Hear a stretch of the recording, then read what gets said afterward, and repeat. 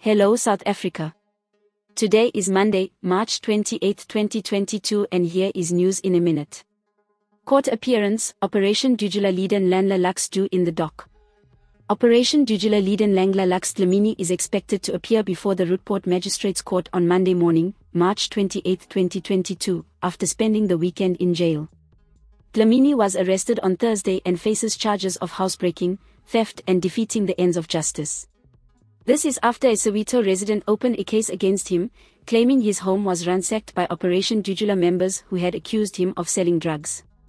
Supporters of Nhlanhla Lux Dlamini have criticized his arrest, saying it is politically motivated and have also vowed to continue protesting outside the Johannesburg Central Police Station until he is released. Nhlangla Dula, Operation Dudula Secretary General, has questioned why Dlamini was being detained at the Johannesburg Central Police Station when the case was actually registered in Dobsonville.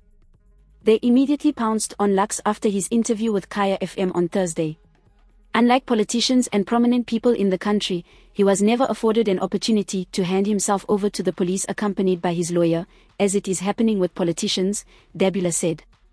Dula added that when they questioned police about why he was being held at the said police station, they said they were acting on instructions from the provincial level. Dula claims the EFF is behind Dlamini's arrest. This is Leah for the South African.